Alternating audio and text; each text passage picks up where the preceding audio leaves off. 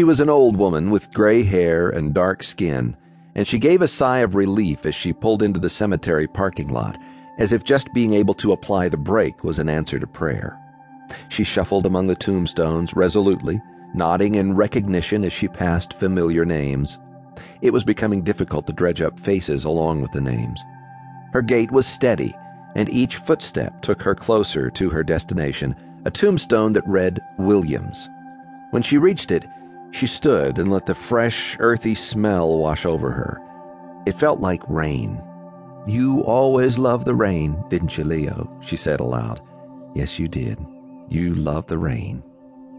In these sacred moments of Clara Williams' life, she knew she was not talking to her husband. She knew where his soul was, and it was not under the green earth below her. Still, the exercise cleared her mind and connected her with the past in a way nothing else could. She could look at pictures of Leo in his military uniform and a few tattered photographs he had carried with him after he'd come home from Vietnam, and those brought her closer. But there was nothing like the feeling of running her hand across the cut stone and feeling the carved-out name and adjusting the little flag on top of his grave.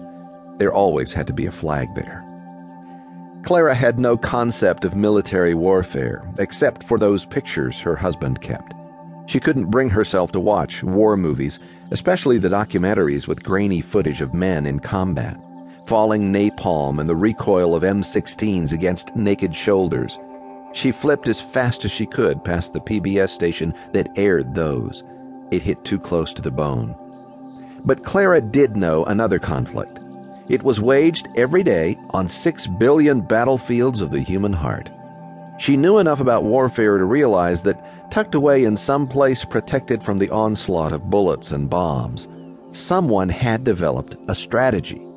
She pictured her husband staring at maps and coordinates.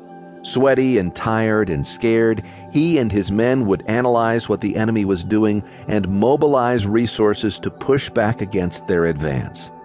In the years since his death, she had heard stories of his bravery, his sacrifice for his men. "We need men with steel backbone today, Leo," she said. "Like you. Steel backbone and a heart of gold." But Leo's heart had given out early and left her alone with a 10-year-old son. His death had been sudden. She hadn't prepared for it. In her 30s, she thought she had plenty of time and that life would stretch out forever. But life had not worked that way. Life had its own strategy, and time had cut like a river into her heart. Clara gingerly knelt by the tombstone and pulled at weeds, thinking of a day 40 years earlier when she stood at this same spot with her only son. "I wish you could see Clyde," she said.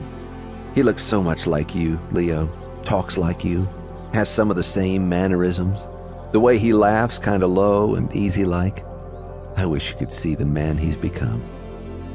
40 years earlier, she had stood here with Clyde, looking at the stones covering the landscape and loved ones. "Why do people have to die, Mama?" he had said. She had answered him too quickly. She told him death comes to everyone, and quoted the verse about it being appointed unto man once to die, and after that the judgment. Then she realized he wasn't looking for theology, but something else entirely. She knelt at the same spot and told him the truest thing she knew. "I don't know why people have to die, son. I don't think death was what God wanted, but it sure was part of somebody's plan.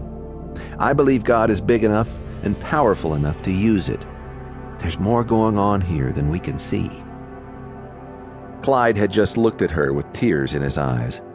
She'd hugged him and cried with him, and the more questions he asked, the tighter she held on.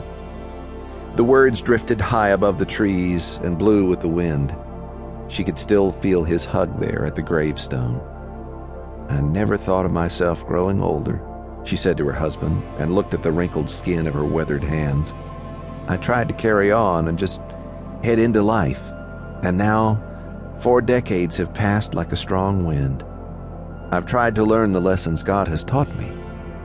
She pulled herself up and brushed the grass away from her knees. "I'm sorry, Leo. I wish I could go back and try again. I wish I had another chance. But it's okay now. You rest easy. I'll be seeing you soon, I expect."